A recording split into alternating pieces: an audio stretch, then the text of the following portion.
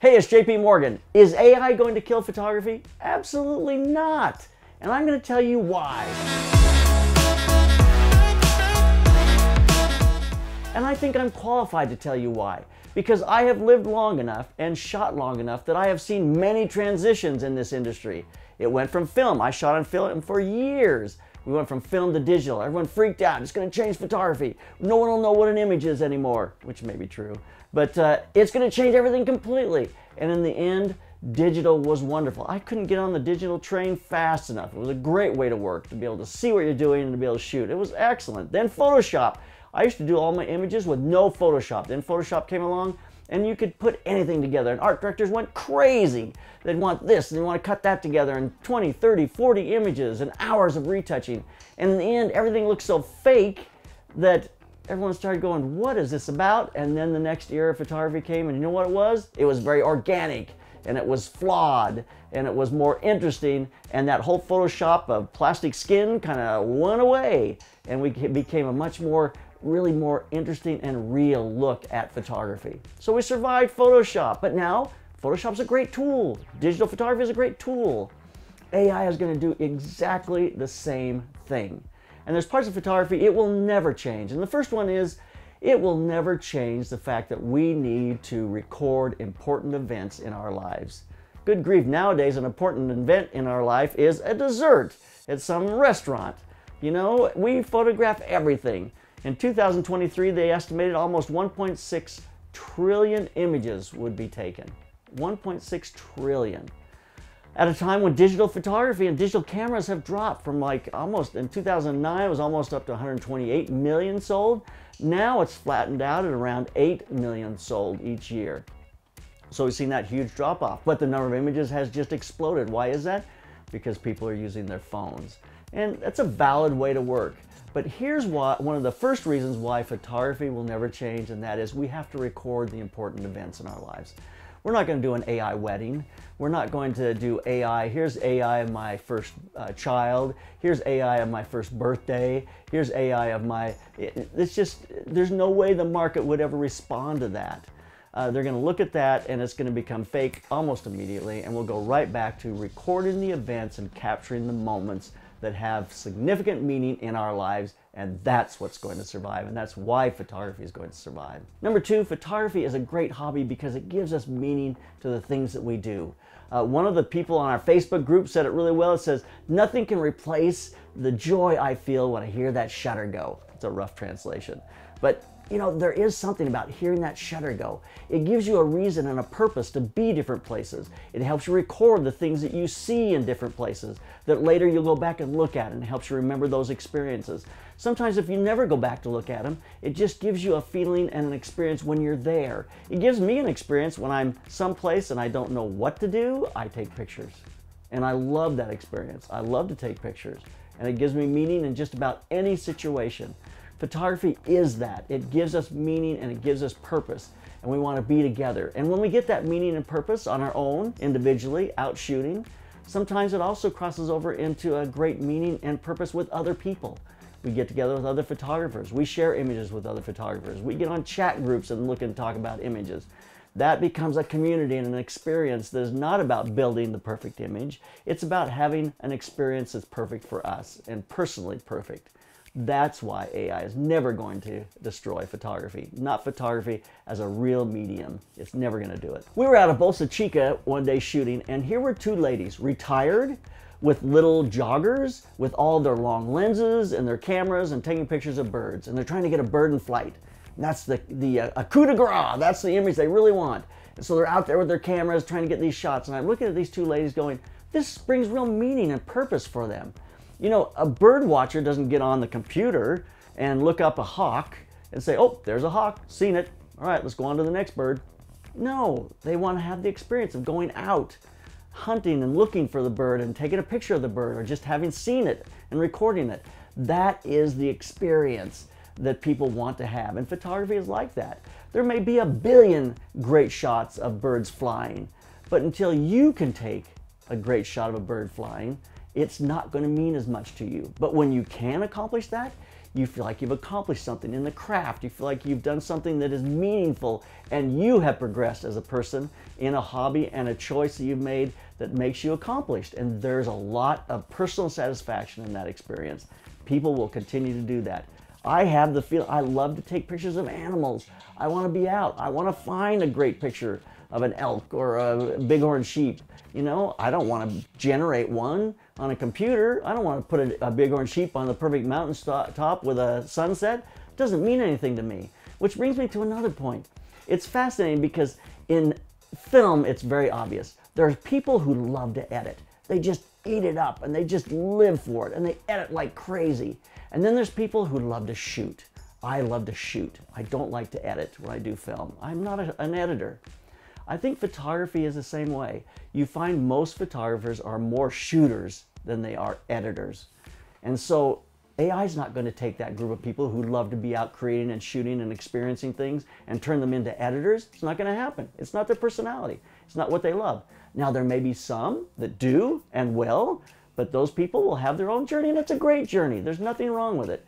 But AI is definitely not going to touch that group of people who love to go out and create and have the experience and want to capture those images. You know, storage for us is always a problem. We have 200 terabytes of storage. And when it came time to add more storage, we looked around for something that would give us more accessibility when we're on the road. We chose a QNAP TS AI 642. The reason being is that this is really a standalone computer. It allows us to hook it up through Ethernet into our system so all the different computers can get on and to be able to access it, but we can access it from the road as well. It's got HDMI ports in the back, so I'll be able to put a monitor on this if you want, and a keyboard, because it's got USB ports. It's really a server that allows you to get access to your images, and it's set up to do photo and video, and it's got some incredible AI programs to allow you to sort and to find the images and your video when you load them to this vast system. So the AI 642 for us, just in one package, gave us a great NAS system with the ability to put large drives, so we have a lot of storage. We can access it with our mobile phone. We can access it on our network. So then when you add Qmoji, the app, it really becomes a system that is working the way we work today. It allows us to get to our images, our video really quickly. It becomes a complete package from home to on the road. So there you go. That's why we chose the QNAP TS AI 642. So photography can be a personal experience or a social event. And social events bring people together, and it's not about coming together with our computers and editing together, it's about going out and shooting together. So I heard an artist talking on a podcast about AI, and they said, you know, I create images about the human experience. And as I listened to them, they create incredible images, and they really are accomplished. There's no doubt about it. I have great respect for what they do. But when you tell me that you're going to create images about the human experience, and you're going to do it with AI from your studio or your office or your basement, I'm thinking to myself, I don't quite understand that journey. If you're going to talk about the human experience, you have to be out in the human experience and you have to feel it. That's why Robert Frank, you know, went out and traveled. That's why Walker Evans went out amongst the people and did journalistic kinds of street photography, because they wanted to feel the human experience. Their images really showed the depth of the human experience. Dorothea Lange and the Dust Bowl images, one of the most famous images ever taken of the mother with her children. You know, that was about that moment in that place. You can't replace that with doing AI about the human experience. I don't see how those two come together. I don't see how that is going to accomplish it. Now, you may make great art, but I don't think you're really going to communicate the human experience unless you're out in the human experience. That is why photography is not going to be killed by AI. So you know the old saying, the best camera is the one you have with you. And cell phones have become that. We have them with us all the time. It's easy to carry them places. Well, we carry them everywhere. We wouldn't be lost without it. What's the worst thing that happens to you in the morning? I forgot my phone. I mean, people freak out. So you always have that camera with you. And it becomes a tool. And what has happened? Imagery has gone up. It's exploded. There's more images because we're capturing more of our experience, more of the things that are happening. It just becomes a tool. AI will simply become a tool that will help. Some will want to use it heavily. Create a barn. Put a barn in the background in this picture of Iceland that they wanted that they couldn't get.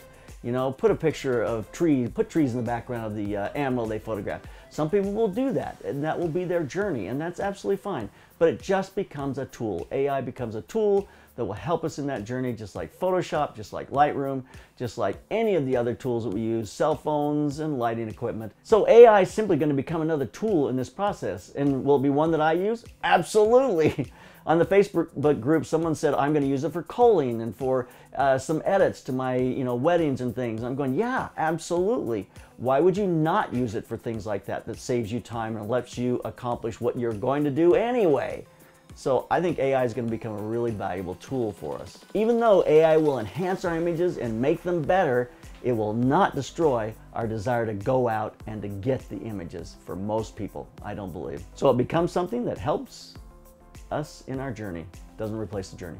I personally, and I'm a very old school photographer who started on film, I personally feel like there is something in the journey about finding the elements and creating really good composition with what you find there. I think it's an art. I think it's difficult. I think it really is a challenge, and I think when I can accomplish it, I feel like I've really accomplished something. Being able to get things to compositionally work with the elements that are physically there. I've always said, illustrators can paint things wherever they want them. Photographers have to find them and get them in the right place. For me, that journey is really rewarding because I want to find things and manipulate them in the scene to be able to make them work. Do I do things like cut some branches to hide a post and things like that when I'm doing commercial work? Absolutely. But when I'm out just shooting for myself, I'm just looking for a composition that is clean and is pure, and I can do it with what elements are there. It's really rewarding. One of the people in our Facebook group made this statement. They said, it kind of makes a mockery of capturing the moment. I mean, there's something pretty powerful about that statement. Henry Cartier-Bresson, who was the man who coined the phrase of the decisive moment, capturing that decisive moment. AI does kind of make a mockery of that, whereas capturing it is really an art and is something that is so rewarding if you can do it, and that's what most people are out there doing. What's most photographers are out there doing? Wanting to capture the moment. AI kind of makes a mockery of that. Kudos to my Facebook group. You guys are amazing. Being able to talk about these things, I found it very inspiring, the things everyone said, so thank you for your input. After all of that, the one area this is going to impact the absolute most is advertising. So a graphic designer or art director is going to put together an incredible comp with AI, and most clients who are not generally as savvy about visual things as art directors and graphic designers are going to look at that comp and go, well, let's just use that, especially for social media. This will be a battle that will be very difficult for art directors and graphic designers to win. And so I see that industry being pushed down this road, where you will start to design images, comp images, design images. Graphic designers and art directors are going to start to create images to fulfill social media. Although social media has that same aspect that everything else does, and that is there has to be some reality to it. It has to be the human experience. You can't just create images. A great barn on the hillside with a cow chewing grass. You can only do so much of that, and you have to be out in the human experience. So I see that it's going to affect advertising completely. It's usually about getting the perfect image, and it doesn't matter how you get there. If you're going to AI generate the stuff in the background, create sets for part of it. We saw this when they created virtual backgrounds for cars. It almost overnight killed the car industry, because you could create a background and put a car in there in Photoshop, and this same car was shot 360. You can map it, you can shoot it and put it into all different kinds of backgrounds, and you immediately had multi-different shots, multi-different locations, whereas it used to be you'd have to pay a photographer to shoot each one of those locations and scout them and find them, and they're like $100,000, $200,000, at least, to be able to do one of those images. And so that kind of just killed the photography, or it killed the car industry. That's going to happen. A lot of that's going to happen in advertising. It's going to hurt advertising, I think, the most. It's going to push advertising photography kind of to the art direction level in a lot of ways. Those advertising photographers who can understand AI and use AI and be able to create images with it will survive, and they'll have a lot to input, because it is about seeing and understanding lens and perspective and just the way things are laid out and composition. So advertising is about getting something visually stunning as close to what the graphic designer or art director wants, and so AI is going to really feed into that process. So I see it really affecting advertising a lot. I think it's going to become a mainstay in advertising. Having said that, this creates a whole new industry for photographers who really understand the process, and I've heard them called promptographers. This became pretty obvious to me when I saw two different people put a prompt in for basically the same kind of an image, and they were very different outcomes. Your ability to explain and to prompt light and texture and age and mood and all those kinds of things are going to become integral to creating a really good image in that AI experience. So I think it does open the door for a whole new type of photographer who enjoys that experience. Maybe part of it will be actually captured and part of it will be used in AI, or maybe it'll all be done in AI. Certainly will work in fine art. There's absolutely no question about that, that there's going to be a fine art application and people are going to use it. And you know, if the market responds to it, it will. I don't know. I just have to see how that goes. But I think it's really a new, it's green fields. It's a new horizon for photographers who want to get into that industry. Just how much will it feed the industry? I don't know yet. It'll be interesting to see. So in the end, is AI going to kill photography? Absolutely not, because it's not going to change you. And you are photography. So keep those cameras rolling and keep on clicking.